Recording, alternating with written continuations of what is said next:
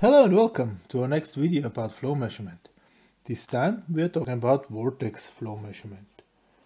Vortex, this is an R. Flow measurement.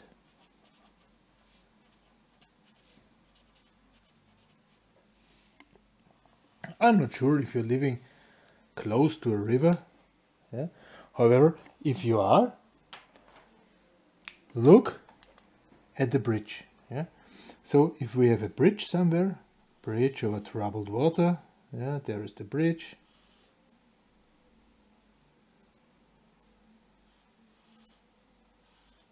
Yeah. There's the road there.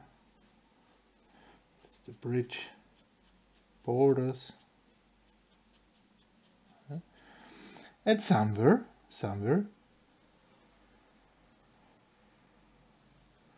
we do have a support. Okay, of course. If this is in the middle of the water, yeah, now my stream is going this way, we will see here a wave, yeah, and then at the end we will see how the water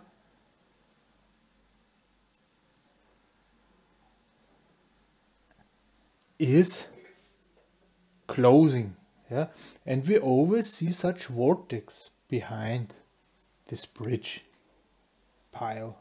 Yeah? We always see such vortex. Yeah? They look nice and so on.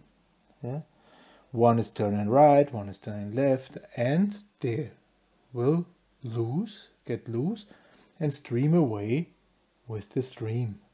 Yeah? Actually, it was a Hungarian physicist who developed, or was he mathematic? I am not sure. Of course, he developed a way to describe two things mathematically. And if something is described, then you can use it.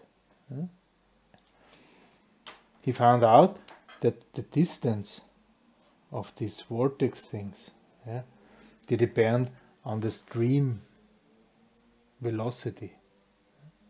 And exactly this is the principle of the vortex flow measurement. Yeah? Have something inside the flow, and measure the frequency of the vortexes which are built. Okay? How this is done, there's a video describing this very great and in great detail, also with animation and so on. Yeah? I will link it. I will link it for you. You should see it on the top right corner. Well, vortex flow measurement. Okay. Disadvantage: there's something inside the stream. Yeah, there's something inside, which means I have a pressure loss. Yeah. Also, the streaming profile must be very accurate. Not that we already have vortexes. Not that I have already vortexes when approaching to the meter. So I need long pre and post straights. Okay. Big advantage, of course, there is quite a lot of stability in there. Yeah? Long-term stability, great. Great dynamic, great temperature range. Yeah?